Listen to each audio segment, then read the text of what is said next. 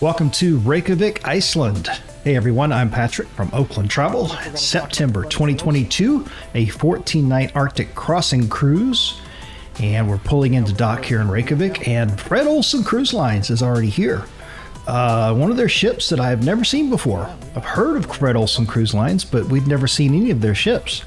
It's I think it's primarily a European brand, and of course, since we're in Iceland, and most of our cruise experience is out of the Caribbean, so this was kind of neat for us to see, you know, another cruise line and one of the ships and everything that we'd never seen before.